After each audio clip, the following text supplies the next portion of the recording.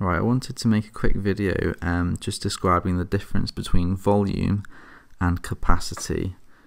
So if we're thinking about a container that is storing some liquid, the amount of liquid that's actually in the container, this is what we'll call the volume of the liquid.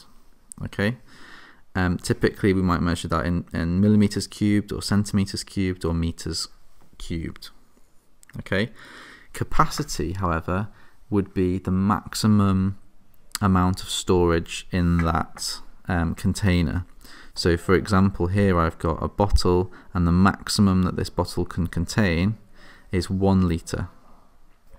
Typically capacity you'll see written in millimeters or litres, but actually that's basically the same as centimeters cubed almost, because 1 centimeter cubed is exactly the same as 1 millimeter, and 1,000 millimeters make a litre. So you could also say 1,000 centimeters cubed make 1 litre.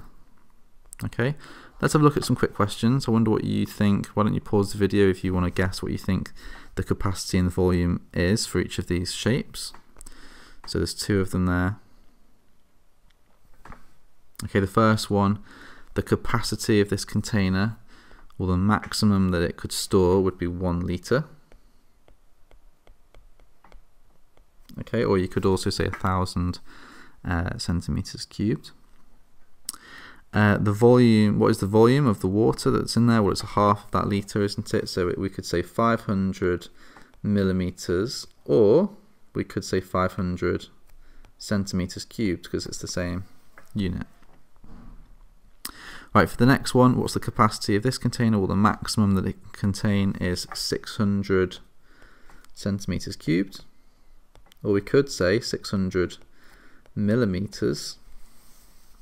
And the volume of water, well, it's 2/3 of that, isn't it? So 2/3 of 600 is 400 centimeters cubed. And again, I could have said 400 millimeters.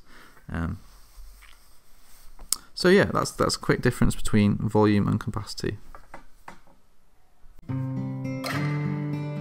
Joash Maths.